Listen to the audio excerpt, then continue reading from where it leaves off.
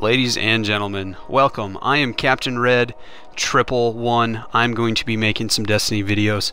Hope you enjoy them. I want to show you a few of my characters that I got so far. I got a Hunter that's level 28, Titan 17, and the Warlock I haven't really played that much. She's just 2. So let me start with my Hunter. As this loads here, I just wanted to say thank you for watching the video. I'm going to be coming out with some other videos, some tips and tricks on bosses.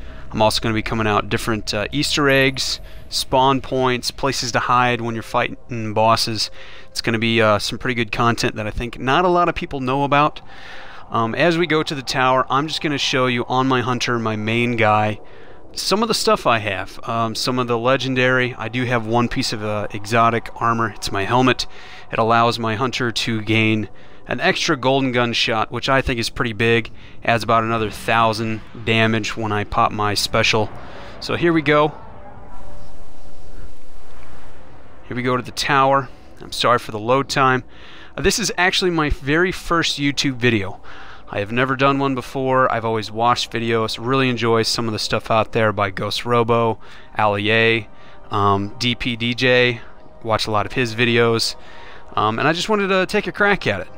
See how I could do. See if I could get some people to watch what I'm doing. Maybe I could help somebody out there.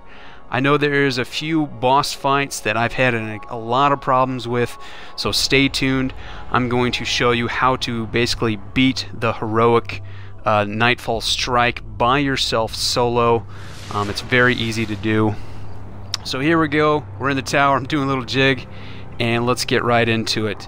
I am level 20. My light level is 28. I am the gunslinger. I like that the best. The Hunter is just my playstyle. Fast.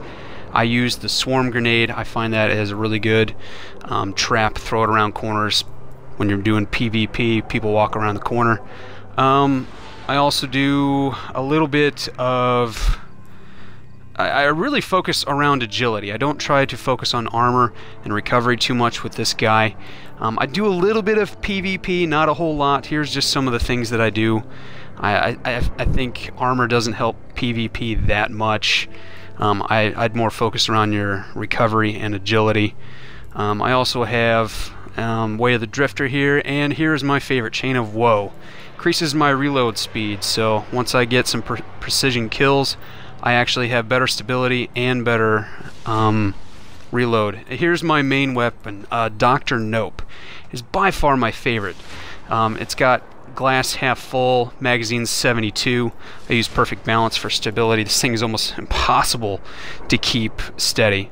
Third eye, which is really nice. Your radar actually stays active even when you're aiming down the sights.